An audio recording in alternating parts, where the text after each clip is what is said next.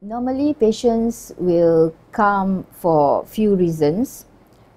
One is if they have a swelling in the neck, and from the clinical examinations and subsequently ultrasound confirm that it is the lump is arising from the thyroid.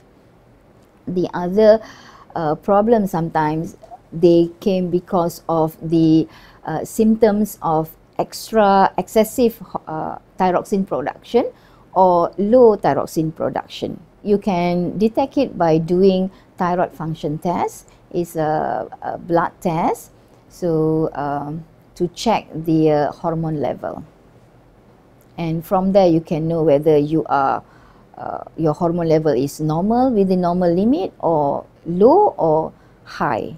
If their hormone is low or high, then you need to know what's caused this abnormal hormone, whether it is because of the nodule, or is it because of the grave disease, or is it because of the multiple nodules in the thyroid. And the treatment will depends on actually the cause of the excessive productions.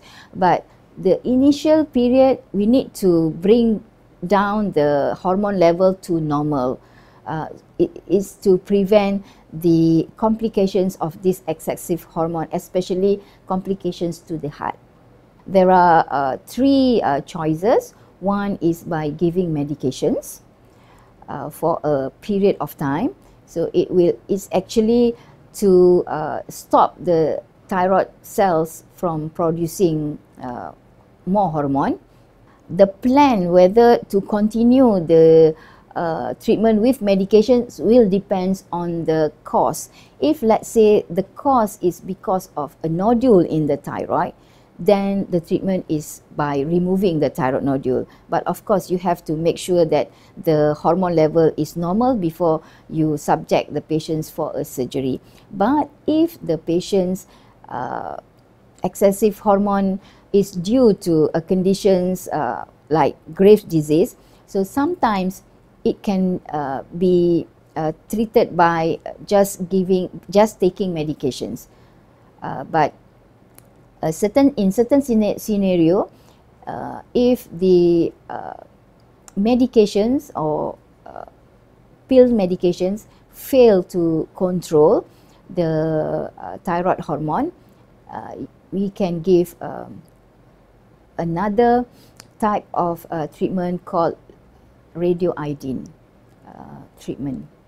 Radioiodine is usually in a liquid form. So it is an iodine that given to kill the thyroid cells. So the activity of the thyroid cells will be reduced, and hence reduce the productions of the hormone.